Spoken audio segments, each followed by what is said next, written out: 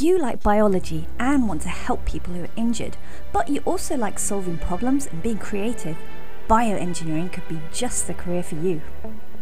Some bioengineers like Giulia work with tissue regeneration, designing special scaffolding that help the human body repair itself. A bioengineer is a scientist that works with material for medical applications. The difference between a bioscientist and a bioengineer is that a bioengineer thinks of the actual application for the materials. My research is about soft tissue regeneration. Tissue regeneration is the ability of our body, the human body, to regenerate after injury.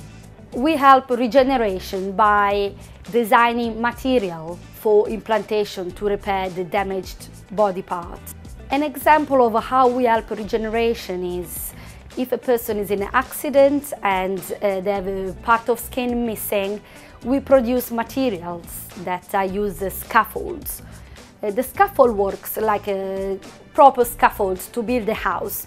So it's a structure that gives the cell guidance to build the new tissue in the body.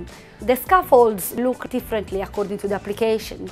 So if you work with skin, for example, you would like a very soft scaffold that the skin cell really like. So it has to be a nice kind of soft environment for cells to grow. For bone regeneration, for example, scaffolds are usually much tougher, like the bone in our body. They are mineralized, means they are very similar to the bone composition, and they are porous.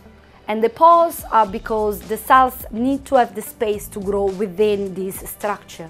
Scaffolds can be made of all sorts of different materials. For bones, for example, very common material are ceramics because they are hard, they are load-bearing. Common scaffolds for the skin, for example, are biodegradable polymers. What I like about being a bioengineer is that my materials one day will go into the clinic to help patients. For more examples of bioengineering, biomedical engineering or other kinds of engineering, find Ingenious Films on Facebook and YouTube.